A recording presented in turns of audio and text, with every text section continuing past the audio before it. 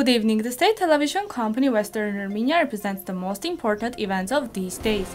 Today's broadcast, letter of thanks of the President of the Republic of Western Armenia, Armenak Abrahamyan, to President Joe Biden. April 24 commemoration events in France. France will continue to stand by Armenian people in defying challenges, Macron tells Pashinyan. Turkey left more than 1 million residents without drinking water. The last hewer of Siverek, Western Armenia. Massive fish decline in Tigris River. Concert dedicated to monuments preservation. Dear President, it is with great honor on behalf of all Armenians of Western Armenia that I express my deepest thanks to you for having stated in your speech of April 24, 2021 that the atrocities and crimes planned and executed by the Turkish Ottoman government from 1915 onwards should be qualified as genocide under the international law. Indeed, as stated, this Turkish Ottoman government cynically eliminated the intelligentsia of our indigenous people from the city of Constantinople until the annihilation of 1.5 million Armenians in its ancestral territory, Western Armenia, which was recognized as independent by the US Senate on May 11, 1920. And an arbitration award defining the borders between Western Armenia and Turkey was signed by President Woodrow Wilson on November 22, 1920, and is awaiting execution. The Armenians of Western Armenia living inside and outside of Western Armenia in the same manner as the other peoples of the world demand the enforcement of their rights and the consequent reparations for the crime of genocide.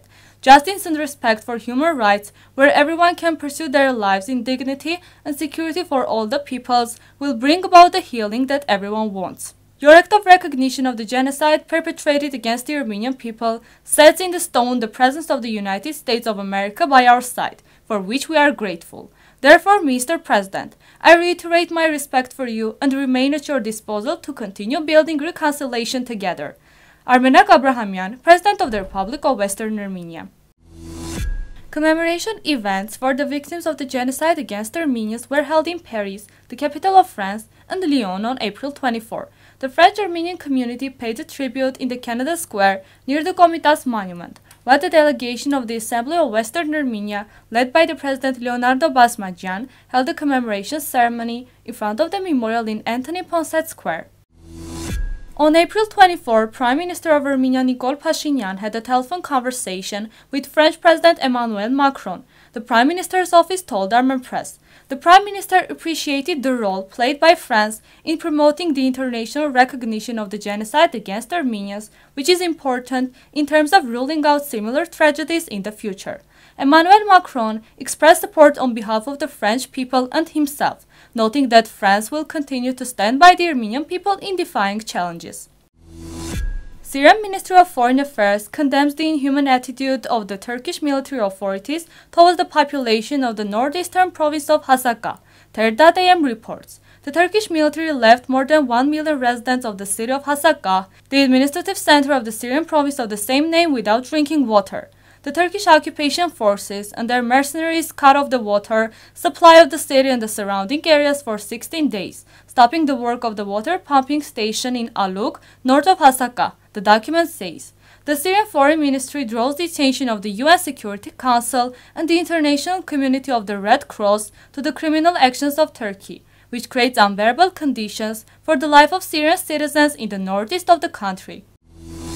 69 years old Ahmed Usta, who lives in the Siverek province of Urfa, Western Armenia, has been creating art with famous basalt stones for 45 years. Noting that he learned this profession from his father, the master says that his father has also learned it from an Armenian hewer. The master told his story like this. My father was the first Armenian to learn this profession. Most of the stone structures in Gavar were built by Armenians. All Muslims were students of Armenians until 50 years ago. The masters of all professions were Armenians. We learned the trade from them. All crafts were spread by Armenians in the province: blacksmith, carpenter, baker, coppersmith. There was no Muslim craftsman. At the moment there is no other hewer but me. I am the only one left from the old ones. There was only one Armenian master carving on stone.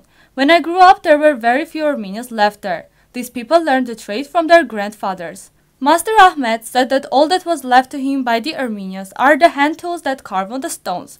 The master, who built many mosques and houses, also took part in the restoration of historical buildings. Ahmed Usta's biggest pain is that this work was lost to concrete. A mass decline of fish has been observed on the banks of Tigris River, Tigranakert, western Armenia. A large amount of dead fish was noticed by the citizens on the lake surface.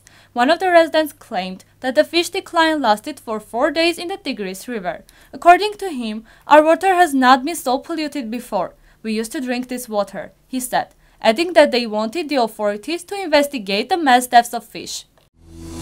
The Ministry of Education, Science, Culture and Sports of the Republic of Armenia will organize an outdoor concert in the yard of St. Anna Church in the framework of the events dedicated to the Editing International Day for Monuments and Sites, during which the Yerevan State Chamber Choir, Dagharan Ethnographic Musical Ensemble, Agape Chamber Choir, and Folk Modern Orchestral Folk Instruments will perform. Free stamps with images of historical and cultural monuments will be made public during the concert program, issued in cooperation with High Post.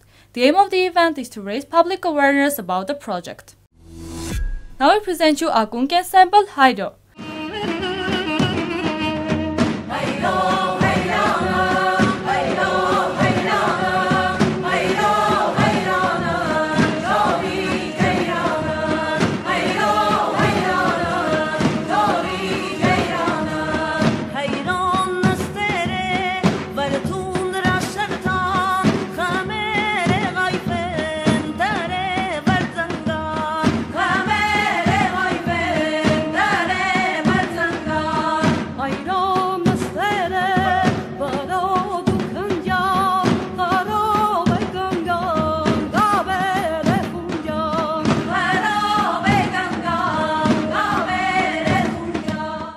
The full version is available on the official website of Western Armenia TV.